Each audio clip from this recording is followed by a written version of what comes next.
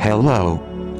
I am Diggerbot Unit 1. In 2016 OffWorld conceived me with a vision to disrupt mankind's development in space. With a revolutionary approach for extreme environments, OffWorld reimagined mining on Earth. Our next step is to take what we have learned from our terrestrial training ground and begin operations on the lunar surface. Our mission commences at the landing site, where a crane unloads our cargo rack. We anticipate that the lunar environment will cause wear on our components, so we plan to leverage a modular design that allows parts to be replaced. OffWorld's payload includes 4 digger bots, 3 servicing bots, 6 haulers, 3 tankers, charging stations, spares and a plow blade. After unloading is complete, the service bot attaches the plowed blade and leads a caravan of bots to the water extraction plant. The caravan includes 6 haulers, 4 diggers, 3 tankers and 2 servicing bots. The other bots and parts remain in their cargo tiers until they are required. 1 hauler is holding our charging station. The other haulers are carrying critical components, such as spare excavator drums, wheels and robotic arms.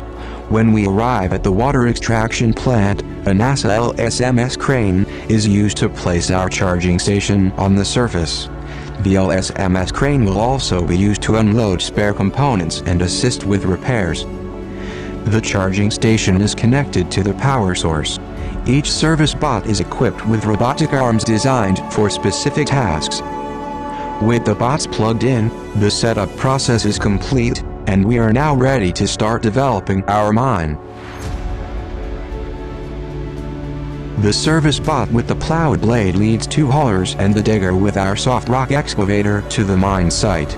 The service bot clears the mining area, which is a rectangle 61 meters long by 2.4 meters wide. Excavation begins and our digger bot creates a ramp down to a depth of 20 centimeters. At this depth the digger continues excavating along a horizontal plane, removing the upper 20 centimeters of overburden. At the end of the trench, the digger creates an exit ramp. The digger drives up the ramp, turns around, and widens the trench from 1.2 meters to 2.4 meters. The haulers travel alongside the digger. As the haulers are filled, they deposit their loads at the tailing site, which is outside of the excavation area.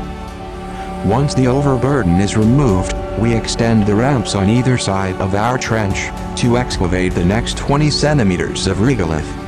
We are now excavating material with 4% ice, so our haulers deposit the regolith at our water extraction plant.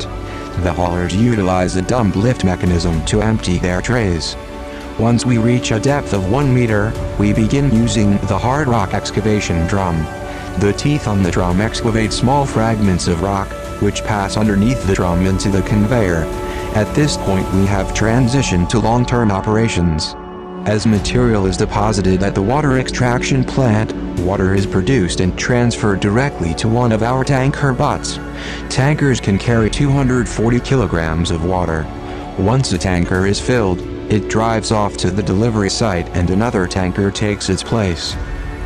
To optimize production, we have developed a mine plan that allows for the continuous flow of material to the water extraction plant and minimizes the amount of overburden removed.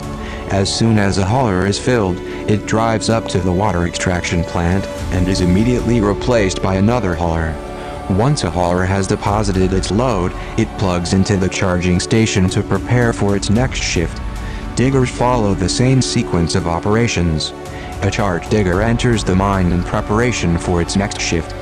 The digger that needs to be charged creates a small ramp and exits the mine. The charge digger immediately takes its place. This concludes the presentation of OffWorld's lunar mining animation for the NASA Break the Ice Challenge. We hope you have enjoyed this production and we look forward to taking the next steps in this great endeavor.